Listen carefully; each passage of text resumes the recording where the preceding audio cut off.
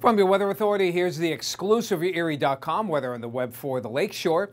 And we're looking at lots of sunshine for today and pleasant temperatures along the lakefront near 60 and mid-60s along the I-90 corridor. For tonight, mostly clear skies. Lows will be dropping to around 40 degrees. Good looking weather for Thursday, and we'll keep Friday dry as well. Really, Mother's Day weekend, not too bad. A few morning showers on Saturday. We'll keep Mother's Day dry. Maybe some early showers on Monday.